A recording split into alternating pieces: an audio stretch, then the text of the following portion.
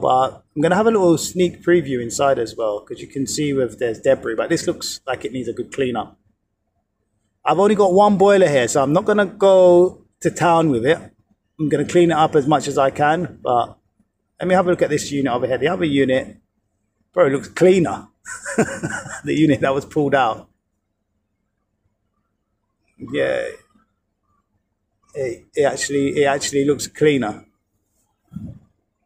So let's have a little look inside the boiler itself.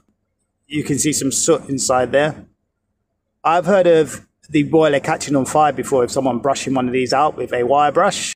I heard that the soot is flammable. So if you do ever go inside one of these, don't use a wire brush, use something else. Yes, you definitely can see some debris build up in there. It's not big chunks, but it still could do with a clean. I'm going to get some light brushes on here. So now I'm putting it all back, tightening up where I need to tighten.